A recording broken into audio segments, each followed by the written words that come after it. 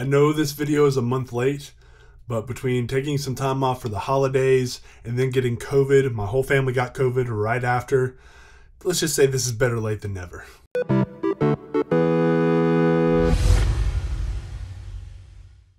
I really dug Knives Out, and I just love the concept of a new series of whodunit movies. I need to see the first one again to see which is better, but Glass Onion did not disappoint. Right out of the gate, Benoit Blanc is a great lead despite that awful southern drawl. You get used to it, and Craig does a good job in the serious moments, but it often feels like too much of a southern caricature and like he's doing an impersonation rather than an actual accent or dialect. It's not so much of a complaint or a distraction as it is an observation, but it's not as good as it should be.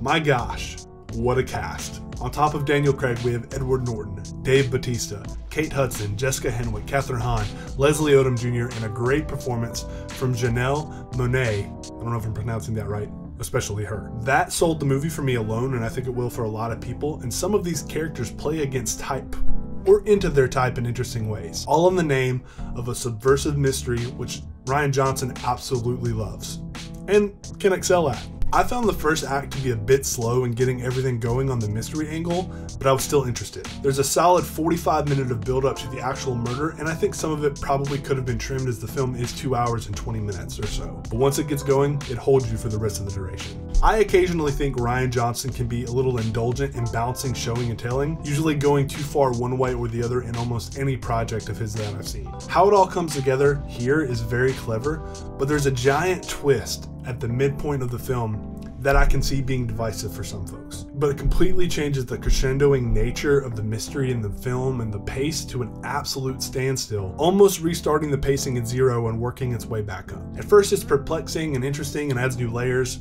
but I would argue that this long stretch sometimes overstays its welcome. However, when the movie settles back in, if it isn't some of the most entertaining twists and turns I've had in a while. It's just a shame Netflix didn't do this as a wider release, as I would have strongly preferred to see it in theaters.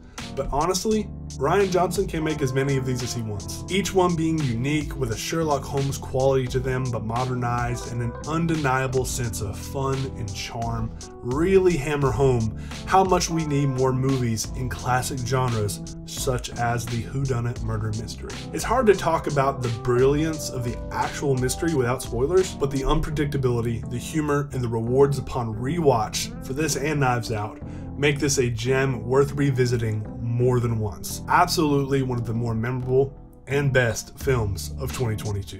Final note, I am mixed on the title. I read that Rian Johnson wanted it to just be Glass Onion, but I also sincerely understand the need to tie it into the successful first title marketing-wise, so I can see both sides. I give Glass Onion, a Knives Out mystery, 4.5 out of 5 stars. Thanks so much for watching. Sorry it was a little late, but we're back, and remember to always look for the good.